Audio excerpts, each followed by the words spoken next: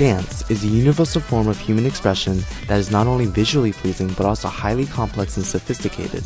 The origin of human dance goes back thousands of years to prehistoric ritual dances, and has now flourished into a plethora of various styles and presentations. But what allows humans to execute these complex movements? How are we able to direct our body through space and synchronize our movements to a musical rhythm? How can we explain the dancing mind? First off, regarding more basic movements like simply extending your arm, we know that the posterior parietal cortex first translates visual stimuli into motor commands and sends this information to the premotor cortex, which decides to initiate action. Then, the primary motor cortex sends neural impulses down the spinal cord to innervate muscles and produce movement. Meanwhile, sensory organs in the muscles provide feedback of orientation back to the brain, which are then corrected and refined by the cerebellum.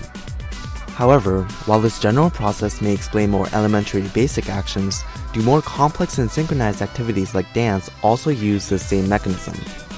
To answer this question, the first neuroimaging study of dance movement was conducted in 2006 by Stephen Brown and Lawrence M. Parsons.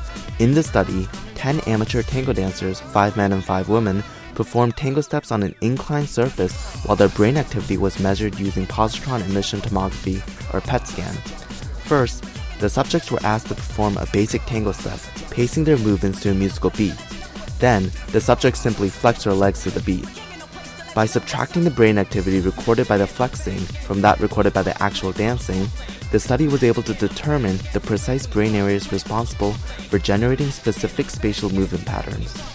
What remained after the subtraction was a region in the parietal lobe called the precuneus, which contains a kinesthetic map of the body and allows individuals to be aware of their body position in space.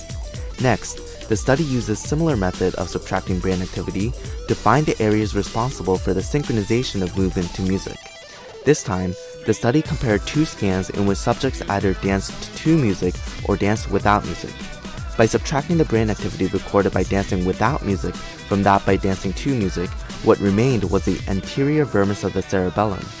Indeed, the cerebellum acts as a neural metronome of sorts, using the broad range of sensory inputs it receives to synchronize movements to external stimuli. In addition, a subcortical structure called the medial geniculate nucleus, or MGN, seems to affect synchronization as well. The MGN communicates directly to the cerebellum without having to signal higher cortex areas. This explains how we can unconsciously tap our foot to a beat and not be aware of it. In summary, the precuneus in the parietal lobe is the main area responsible for spatial movement and orientation, while the anterior vermis and medial geniculate nucleus are the main areas responsible for the synchronization of movements to music. However, neurology affects not only the process of doing dance, but also the process of watching dance as well. A separate study investigated whether specific brain areas become active when people view dances they are already familiar with. The study took fMRI scans of ballet dancers, capoeira dancers, and non-dancers as they viewed silent video clips of either ballet or capoeira dance. The results showed that activity in the premotor cortex increased only if the subjects viewed dances they themselves could execute. This finding implies that the imitation circuits in our premotor cortex, consisting of mirror neurons, mentally rehearse what we see, a practice that enables us to learn new movements and skills. Furthermore, these imitation circuits and mirror neurons can facilitate motor rehabilitation as well. Recent studies have shown that weekly dance sessions can actually reduce the severity of motor disorders like Parkinson's disease and improve hand movement and mobility. This is likely due to the fact that observing and rehearsing a dance in turn improves one's rhythmic coordination and balance and increases brain plasticity.